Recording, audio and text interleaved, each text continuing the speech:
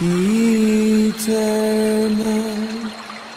Father, bless our land, guide us with thy mighty hands, keep us free from evil powers, be our light through countless hours.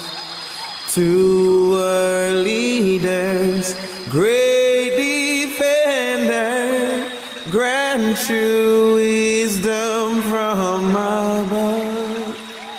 Justice, truth be ours forever, Jamaica, land we love. Jamaica, Jamaica, Jamaica, land we love. Teach us true respect for all. Stir response to duty's call. Strengthen us the weak to cherish. Give us vision lest we perish. Knowledge send us, Heavenly Father. Grant you wisdom from above. Justice, truth be ours forever. Jamaica, land we love. Jamaica, Jamaica, Jamaica, land we love.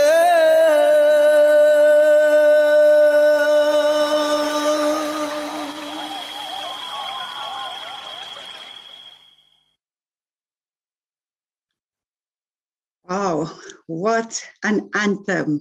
Good evening, Jamaica, and all over the world, wherever you are from, good evening. Welcome, welcome, welcome to our celebration of Eternal Father. It is Emancipation Day, right? Emancipation Day.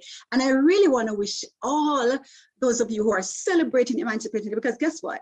I'm in Canada and we're also celebrating Emancipation Day today. So August 1, that's Emancipation Day here. But Jamaicans, I want, and all over the world, welcome and happy Emancipation Day. God is indeed our eternal Father. And I'm telling you, our anthem, the Jamaican anthem, it is probably one of the only anthems that I know that is a prayer. And that anthem was penned by Honorable Hugh Sherlock, right? And he was a minister, right? He was a minister and he penned the words of our national anthem. So we just want to thank God that our anthem is a prayer unto God saying, Eternal Father, bless our land. And we want to celebrate today. We want to just exalt the King of Kings and the Lord of Lords and just give him some radical praise in the place, all right? I want you to join me this evening. Join us here, Eternal Church of Jesus Christ, the Record. We want to welcome you all on behalf of all the affiliates, Passion and Purity, Marriage is Honorable, Christian Teachers in Action. We want to welcome you to our Emancipation Day celebration, and we pray that you will be blessed as we get into our program. Let us just begin by just giving God some honor this evening. So let us pray. Father, we thank you for today. We thank you, God, that you are indeed our eternal Father. And Father God, I pray that today, God Almighty, we will experience you in a special way. We pray for every person who is logging on, whatever media they are using, that you, God Almighty, you will be the source today. We pray, God Almighty, that every person who logs on will experience you and understand what it means to hail you as eternal Father. So we place all of today in your hands and we tell you thanks in Jesus' name. Amen. We're giving God all the praise. He is indeed our eternal Father, right? And Emancipation Day is pretty special because it celebrates our freedom, right? Now, I think in 1834, that is when the official proclamation was made that all children under 6 would be free, but it was only 4 years later, that would be 1838, that it was actually written in stone that yes, we are going to be emancipated. Now, the actual holiday, Emancipation Day, it only became a public holiday in Jamaica. Well, it was reinstated as a public holiday, I think in 1998. Led by the Honorable, I think, P.J. Patterson. He led that charge, along with Professor Rex Nettleford, I think, led the charge for it to be reinstated as a public holiday. Hence, we are celebrating today Emancipation Day. So there's a lot in our history. We have a rich history, and we want to celebrate our history because guess what? There is so much that we can learn from it, and we understand that God is indeed the one who has kept us. He has kept us, and we continue to celebrate him. We continue to be excited. We are excited about all that he is doing. Father, we just bless your name, God. We worship you. We adore you. We magnify your name.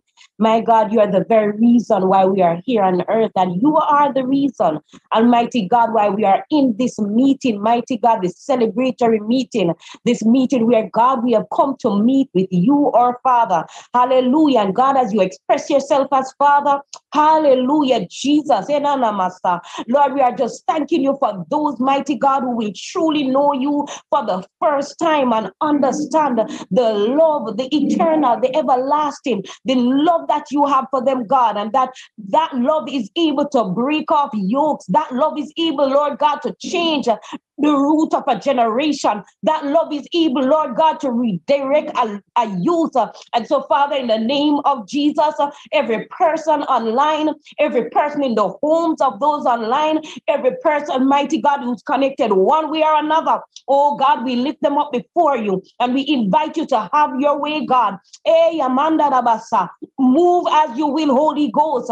Father, you have called this meeting, hallelujah, Jesus, for a reason. And God, we stand ready to be amazed by your power and by your anointing. And we thank you that somebody, hallelujah, will leave this meeting, hallelujah, finding, oh God, that their true identity is in you. Somebody will leave this meeting with a new understanding of emancipation.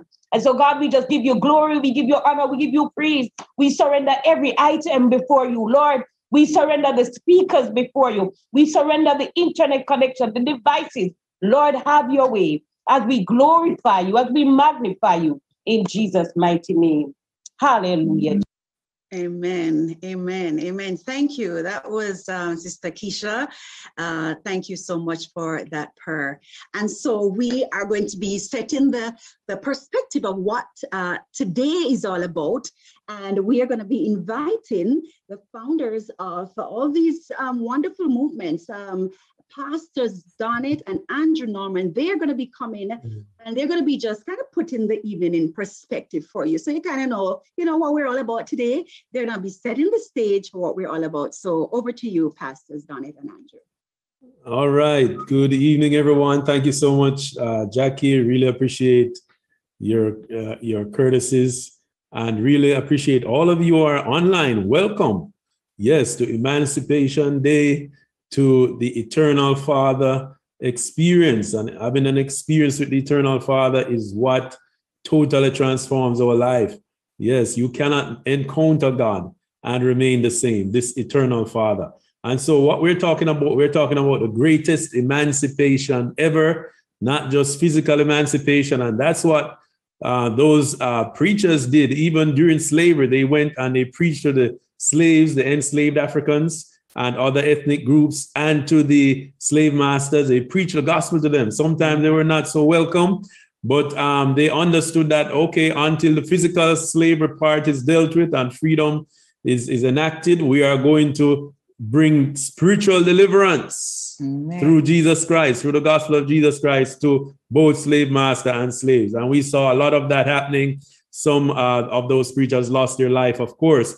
So the greatest emancipator is Jesus Christ. Yes, Amen. he has come to bring spiritual emancipation. But of course, we know that when Jesus Christ is really operating, he's going to affect every area of your life. Amen. Physical, emotional, mental, spiritual, social, and every other part of dimension of your experience. Yes, because Jesus is so very practical and so very real. Yes, God is eternal Father of all creations.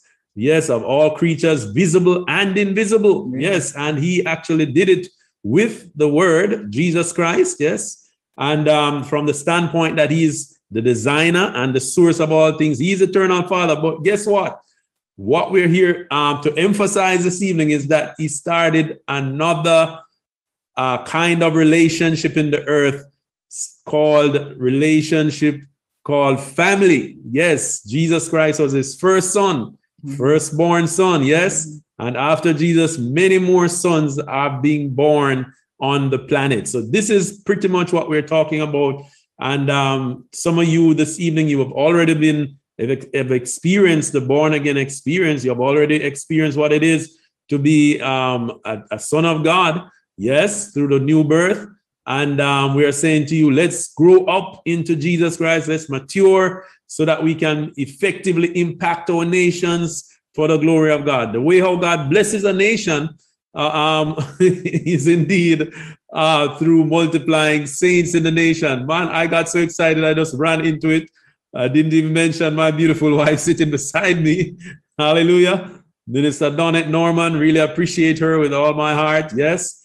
And God is a God of victories, a God of deliverance. And so we are trying to just give a little perspective of what's happening. And we are saying that, listen, all the hospitals, some of the greatest universities ever were started by mature Christians who understand that they wanted to make an impact for God. So real emancipation starts spiritually. Come on, somebody. That's where real emancipation starts. And that's the greatest emancipation, whether spiritually or naturally, anywhere in the history of the human race, where a human soul is delivered from the kingdom of darkness. That there's a real kingdom of darkness out there that has enslaved the human race. Yes, before slavery, the whole human race was enslaved. And we know that Jesus, the liberator, has come. And beginning with him, God said, I like this. I like my first son, really, really well pleased with him, and I want many more sons. So that's what we're about this evening. We want to see you delivered. We want to see you know God as Father. All of the virtues and the sacrificial spirit that you see in a real Father, guess who it began in? In God. Yes, Amen. It began in God. Yes, all those virtues. You know, virtues are not only related to the females. Come on, somebody. Yes. Virtues are actually anchored and founded and sourced in God. Amen. And so we are glad that you're with us this evening. And we know that when we begin to deal with fatherhood, a lot of things come up, but we are also believing that the love of God, the love of the Father is powerful enough to heal anything that surfaces as you consider these issues. Amen. And so let us believe God this evening that the same relationship that he has with his first son, he wants to establish that with you and me.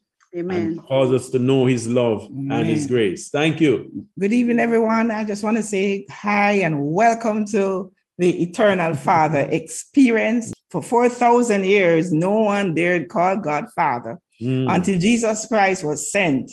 And he was being stoned and he was being crucified for calling God Father. But he had to pay the price that through him we could have eternal Father, not just the Father of a natural creation, but the Father of the new creation in Christ. We wanted to sit back. We wanted to relax. We wanted to plan to spend the evening with us. We do what is called Word Vibes. Word Vibes are, writings that we do weekly to disciple and uplift our young people and our young at heart.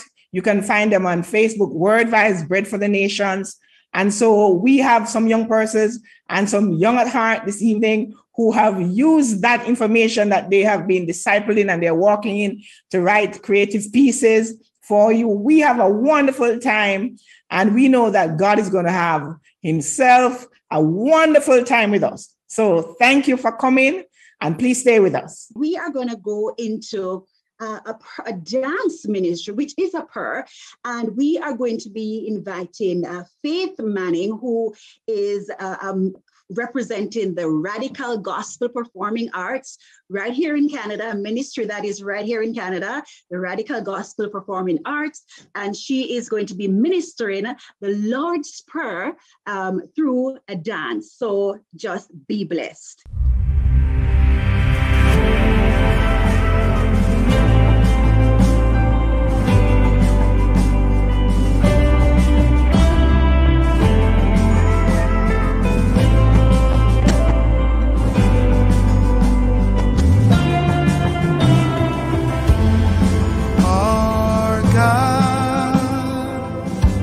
Who art in heaven,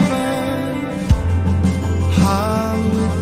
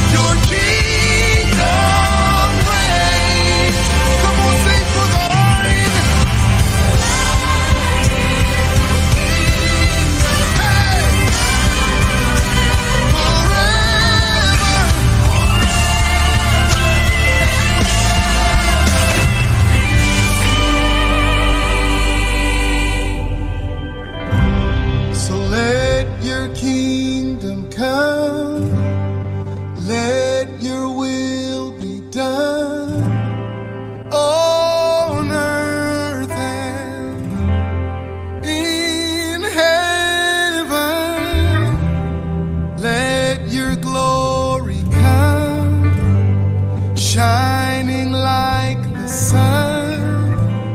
It's your kingdom that reigns forever.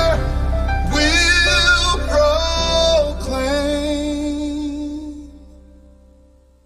And thank you so much, Faith, for that beautiful ministry in dance. Forever we will proclaim that he is the King of Kings and Lord of Lords. God is just amazing, isn't he?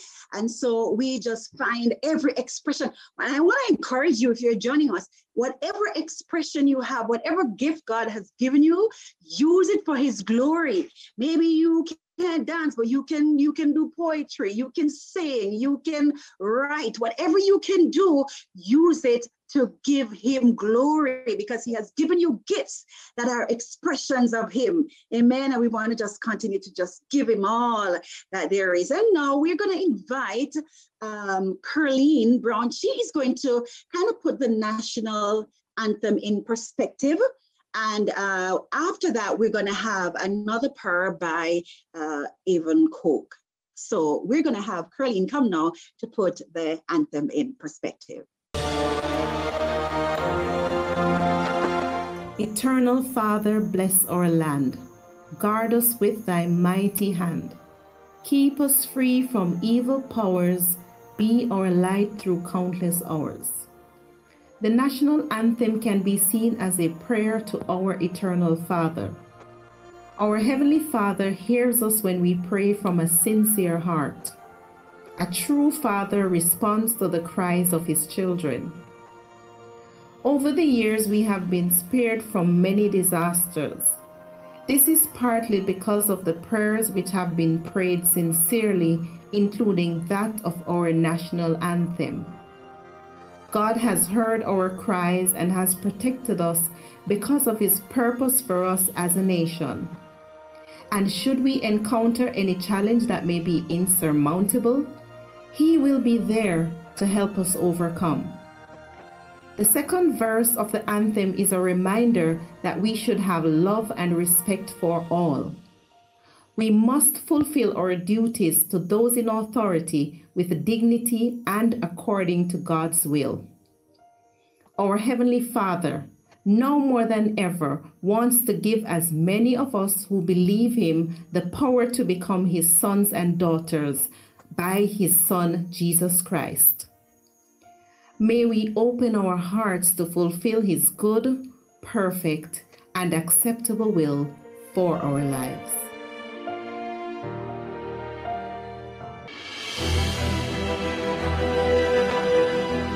Once again, I find myself standing in grief and shame for this testament to our wickedness before God and all mankind.